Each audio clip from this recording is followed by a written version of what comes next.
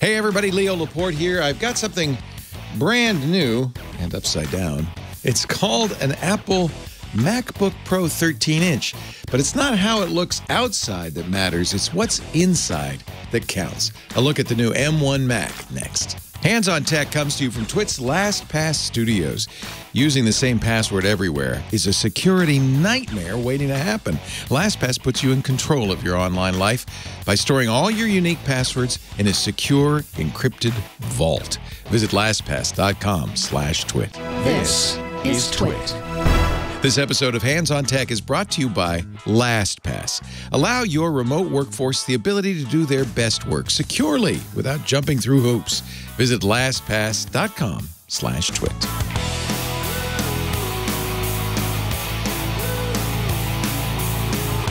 Well, it's finally here in my hands. This is the Apple MacBook Pro. This is the 13-inch model. Apple, as you know, announced just a couple of weeks ago, 3 new Macintosh computers, a MacBook Air, a MacBook Pro 13-inch, and a Mac Mini. I decided to go for the MacBook Pro, first of all, because I wanted a laptop, but second of all, because this had the best battery life, Apple claiming as long as 20 hours of nonstop video watching. Plus, it also had, even though it had the same M1 chip in it as the MacBook Air, because it had active cooling, it actually has a fan, it promised better performance as well. You could probably clock it a little bit higher. Now, Apple's never released information about clock speeds. They barely talked about this chip in the same terms that we talk about perhaps an Intel computer. But this is the first example of Apple and a Macintosh running chips designed by Apple. And I can say without reservation, it's as amazing as everybody said. It's snappy. It's fast. I'm not a big fan of the touch bar, but I have to say the keyboard is everything that it should be. It's not that horrible butterfly keyboard. I mean, maybe they're calling it the Butterfly 3, but it's got decent travel. It has a decent feel. It's much more like the 2020 MacBook Air that Apple released at the beginning of this year. That's actually what I've been using. That's what I replaced this with. Funny thing, this is identical to the MacBook Pro 13 with Intel inside, down to the parts. In fact, I fixed it when they took this apart. It said it's the same exact fan. But this fan never gets fast enough to hear it. And I did a lot of challenging stuff on this, including building some very complicated motion templates.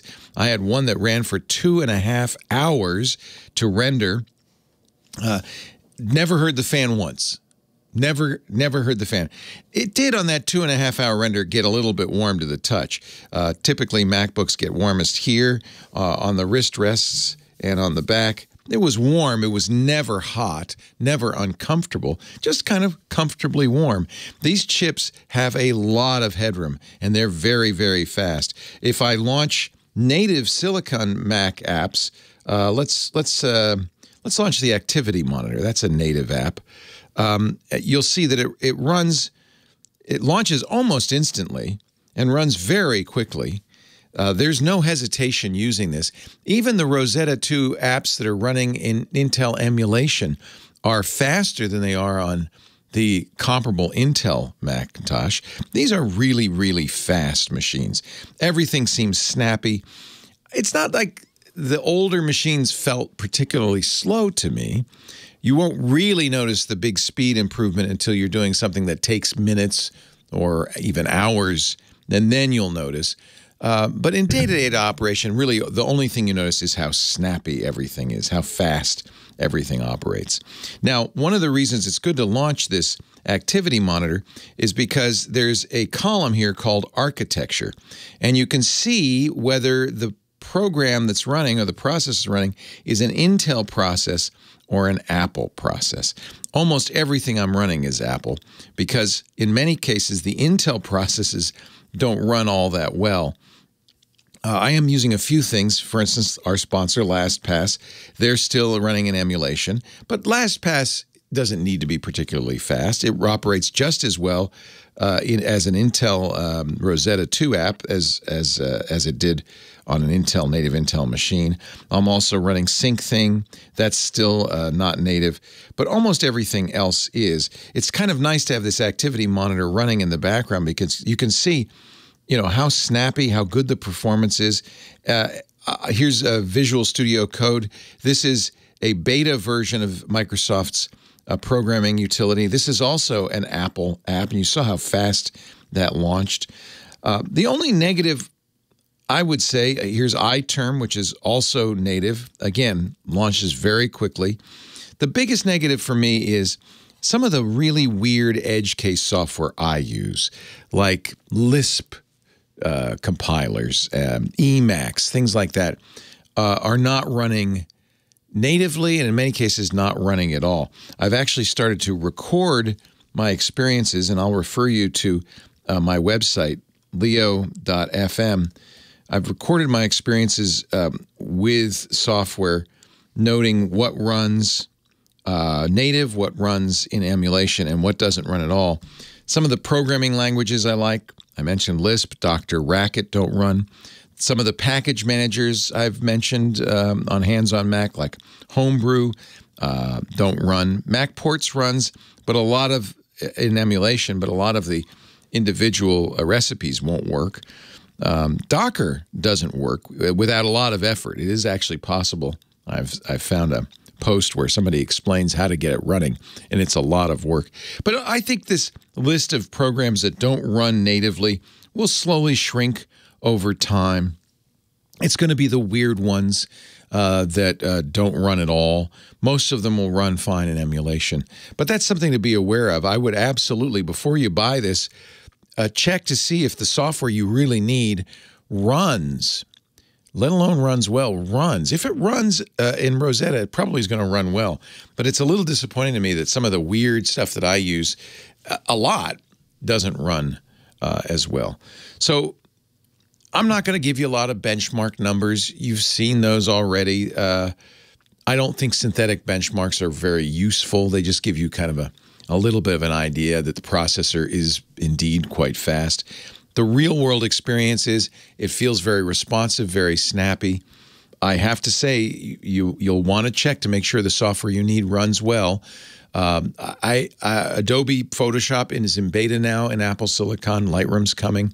But it's interesting. There's a whole generation of Mac software that is already ready for M1, things like Affinity Photo and Darkroom. I've been using those. It's really a pleasure to edit photos with that.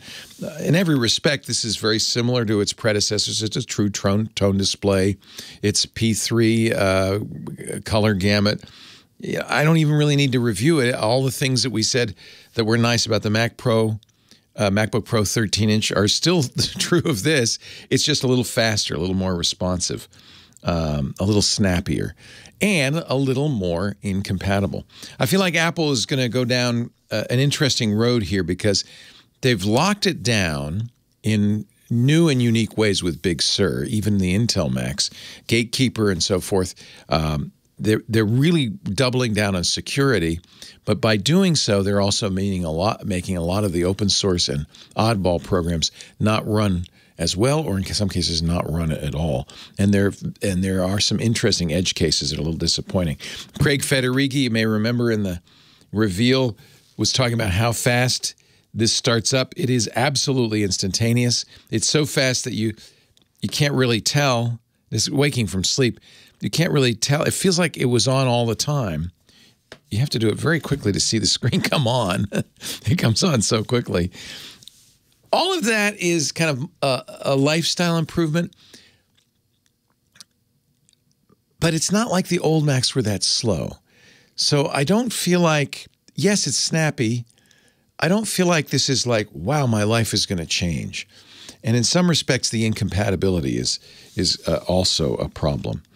So I want to amend, there are phases you go through with new Apple hardware. There's, of course, the initial reality distortion field with the announcement where it all seems so exciting. Then reality starts to sink in a little bit, but it's still very exciting the day you unbox it and you say, wow, I've got the new thing. And then over time, maybe some additional reality sets in. And I think I might want to amend my advice to people.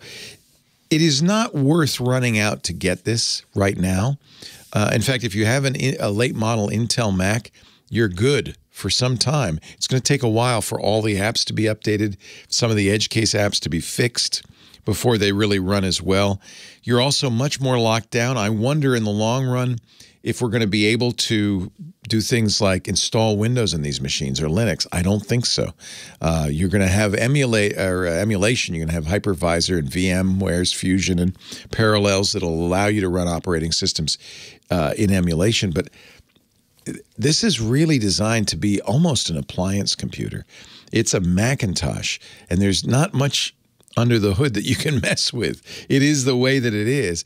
If you run stock Apple apps or well-known apps like Microsoft Office, I'm running the Microsoft Office here in the beta version, the insider beta, so it's native. Yeah, it's fast. It's snappy. Let me launch Word or Excel here, and you can see how fast it is. But I don't think it's going to change your life. Maybe if you had a spreadsheet with a lot of cells in it, it was going to run faster.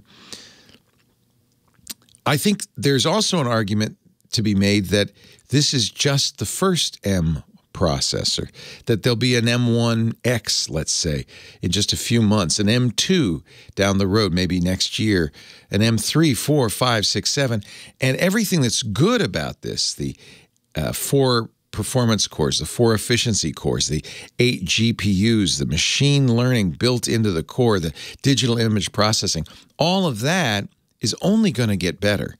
So this is the slowest M series Mac that will ever be made. That might be another way to look at it.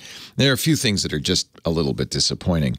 If I open Photo Booth, you'll see immediately that the camera on this is still a pretty junky camera.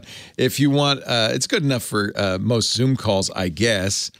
I don't think the image processing built into it makes it a whole lot better looking. It's 720p, but it's not the resolution. It's just something about these cameras that Apple sells.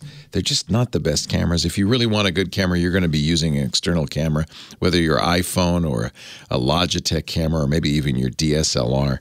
But this is good enough, you know, for basic work. It's still a little disappointing to have such a bad camera in such a good computer, such a nicely designed computer. Battery life. Let's get to that because that really is remarkable. You can see here iStat menu is saying this is a 98% charge and I've got 17 and a half hours remaining. That's very dependent on what you're doing with it, but easily, I've never got below 9 hours on a full charge, and most of the time it is somewhere between 15 and 20 hours. The point being, using this laptop, I never got to the point where I had to plug it in. As long as you charge it overnight, you can use it all day without even thinking about battery life. That's pretty impressive. Never gets hot. The fan never comes on. The battery never dies. It's snappier. Apps run better. The only negative is not all the apps I use run on this machine, and that's going to be an issue for some people. Not everybody, but for some people. So always check to see whether your apps work fine on the M1. It's exciting. I think Apple is really on to something.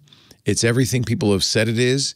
The decision to buy really is going to come down to whether you need a little bit more speed, whether you need a lot more battery life, whether you don't like the sound of the fans or the feeling of a hot piece of metal on your thighs as you type. If those things are bothering you about your current Mac, this is a great choice. But the next generation and the generation after that should be even better. A couple of other things. There's only 2 ports here. These are USB 4, Thunderbolt 4 ports. That doesn't bother me. That's fine. Apple bundles a ridiculously low-powered 30-watt brick with this, but you can go out for not very much and get one of the new 100-watt GAN chargers. I use an Aukey 100-watt GAN charger, and it'll charge a lot faster. It doesn't charge very fast with a 30-watt. Maybe that's all right if you're just charging it overnight. And since you don't plug it in very much, I don't think that's too much to worry about. Definitely, you know, an A+, considering this is the very first Apple laptop running M1 Silicon. Only a few gotchas. It's a great device. I'm glad I still have an Intel iMac Pro, and a Dell running Linux because the development tools I want to use don't run on this. That probably will change over time. It's just a matter of time before this becomes kind of the laptop, especially for road warriors. That's the new Apple 13-inch MacBook Pro as configured. This is maxed out with a 2 terabyte drive and 16 gigs of RAM, $22.99. Pretty good price. Apple did not raise the prices. I should mention, 16 gigs of RAM seems like more than adequate for almost everything. I ran, Anthony Nielsen, our producer, gave me a big Motion file. It took 2.5 hours to compile. It used 17 gigs of RAM. It was definitely using swap. I could not tell. It still proceeded in a very quick pace, you know, only bested by an iMac Pro with 64 gigs of RAM. The 16 gigs of this, it does seem low, and again, Apple will solve this in the next generation, I'm sure. But for right now, I don't think that should be cause for concern. It uses RAM very sparingly, very intelligently, and because of the unified memory architecture, the RAM is so fast, and the hard drives are so fast that even 16 gigs, even when you run out, is actually plenty. I never noticed any slowdown because of a RAM shortage. Really nice job, Apple. Well done. And the best is yet to come. Our show today brought to you by LastPass. What is it that makes LastPass so unique and vital for your business? Well, for one thing, IT and your security team can take back control of password security. They'll have the control they need right from a central dashboard, and you can customize admin privileges, ensuring that any given administrator only has the right level of access. Plus, you gain company-wide visibility that shows you how well your company's doing in password security. There's over 100 policies you can leverage, and there are advanced security features, including multi-factor authentication. Visit LastPass.com/twit to find out how they can help you. That's LastPass.com/twit. And that's it for the new Apple M1-based MacBook Pro 13-inch. I'm Leo Laporte. Thanks for joining me. Want more twit? Well, you gotta check out iOS Today. That's the show where Leo Laporte and I cover everything you need to know about iOS. It's the best apps, the best games, and everything you can do with your iPad, your iPhone, and your Apple Watch, plus CarKit and so much more. twit.tv/iOS. Keep up with all the hottest tech news and gadgets. Visit twit.tv. There you'll be able to find and subscribe to all our tech shows. Thanks for watching Hands on Tech.